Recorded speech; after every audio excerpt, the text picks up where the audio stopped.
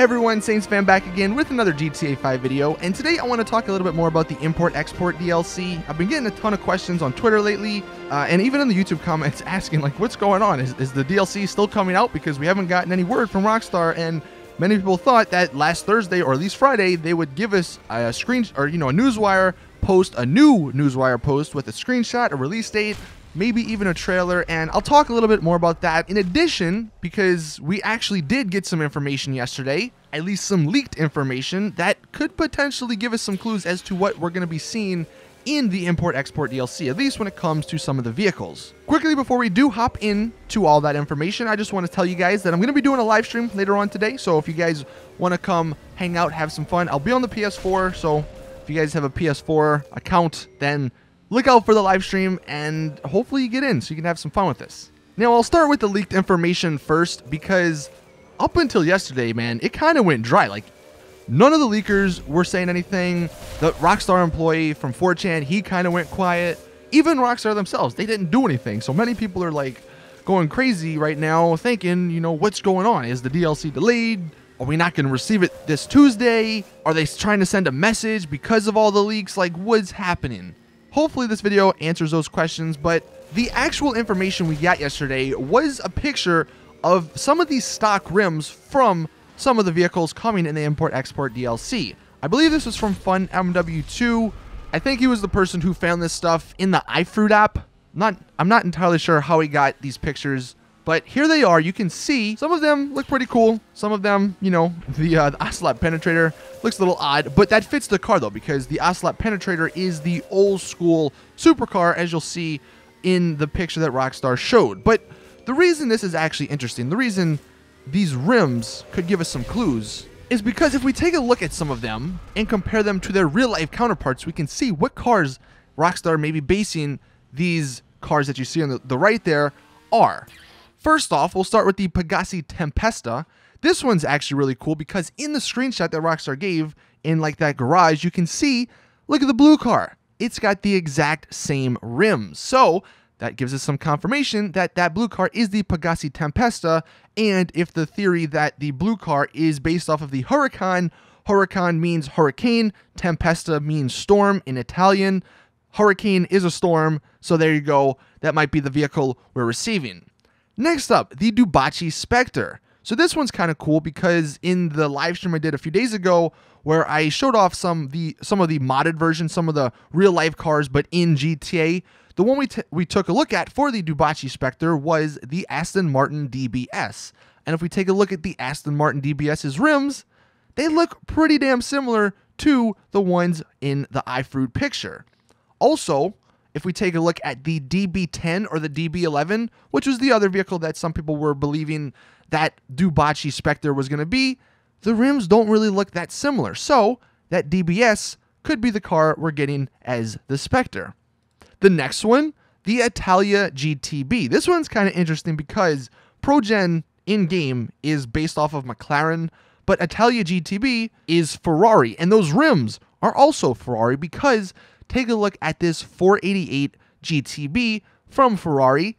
It's got basically the exact same rims. So that ProGen Italia GTB in GTA may be more Ferrari-based than McLaren-based, which I don't know how that's going to look because, like, I don't know if that's a typo or if that's what they're going with, the ProGen in front of it.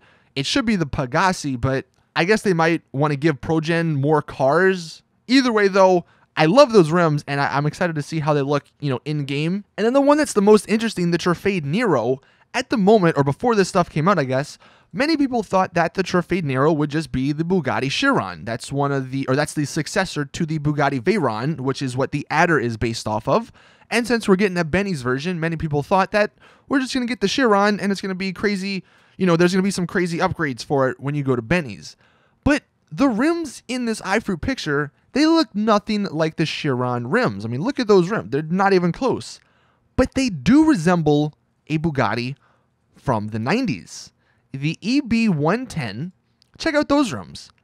They're, a little different perhaps, but they're roughly the same, and they each have 7 different, spokes. So don't be too disappointed, I should say, if the Trofade Nero turns out to be a classic Bugatti instead of the newer version of the Bugatti. I mean, you do got to take a look at what Rockstar have, or what these leaks have provided. They're giving us a Comet Classic. We're getting a Jaguar XJ220, I believe, which is the orange car like in the original picture.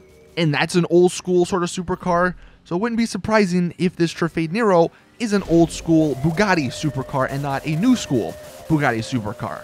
I mean, you guys can let me know your thoughts in the comments about all of that, but I think we are getting, you know, a little bit more of an idea of what to expect when it comes to these vehicles, at least some of these super and sport vehicles, when the update does drop. Speaking of when that update will drop, this is the part that's going to be a little bit, you know, speculation perhaps, but why there was no trailer? Is there a potential new release date? You know, what's going on with Rockstar? Here's the thing that I'm going to go back to. I believe it's still coming out on the 13th, just because the CEO event week, why would it end on the 12th? The 13th, right after, that's a Tuesday. They rarely ever end event weeks on a Tuesday. I don't think they've ever ended an event week on a Tuesday unless there's a DLC, or unless there was the DLC being released on that same day.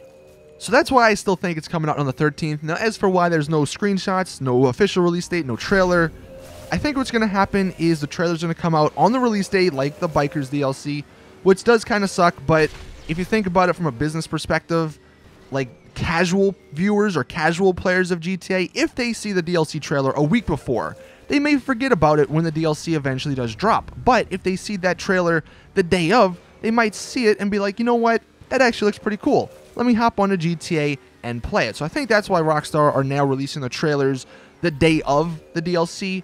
As for why we didn't get a Newswire post with like some more screenshots, or an actual release date, that's the part I don't know. I mean, you would have thought yesterday they would have given us that, but they didn't. The only reason why you could think, and I could think, that there's a potential new release date is maybe either Monday or Tuesday they put up that Newswire with some more screenshots or some information about the DLC, and then give us a release date, and then they push it back by 2 days. They push it back to the 15th, which is Thursday.